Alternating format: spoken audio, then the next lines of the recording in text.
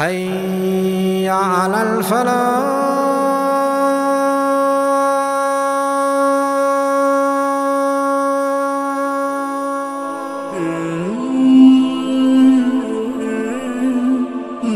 The first thing that happens to this person when he is on his deathbed, his family are sitting all around him. The angel of death descends upon this person. You are surrounded by your family, but you feel so alone because only you can see these angels. And you are trying to say to your family, help me, but they can't help you. And then he says, "O evil soul, come out to the anger of Allah and His punishment." You're in your grave and you can hear your family's footsteps as they leave you. But do you have anywhere to run? Do you have anywhere to hide? Do you have anything that you can protect yourselves with? The fire of Jahannam, it enters into his grave. And his grave, it squeezes him so tight until his ribs begin to close up on one another. The coming of hellfire.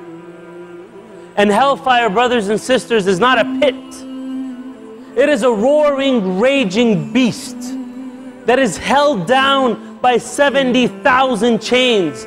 Holding each chain is 70,000 angels.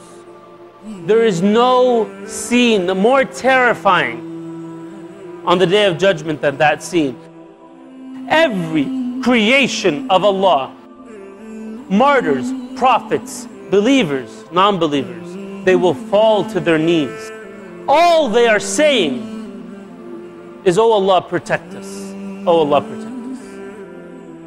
And the hellfire is a place of the most extreme suffering, the most extreme pain, of every level that you can imagine. Physical, mental, spiritual pain and suffering and torment.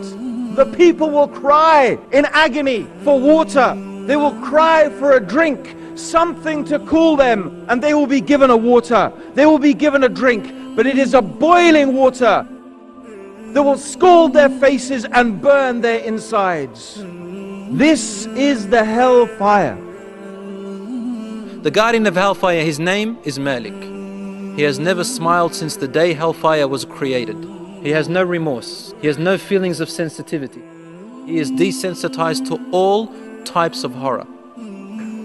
No feelings. Doesn't feel sorry for anyone. Hellfire, ya akhwan, is something, wallahi, not to be taken lightly. Saying, "Oh our Lord, please take us out. Take us out and let us try again. Give us another chance. If we do this again, then we are truly oppressors to ourselves." And Allah doesn't even reply to them. Allah doesn't speak to them. So some people have false hope.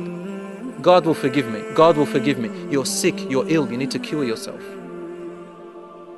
God cannot be fooled, subhanahu wa ta'ala.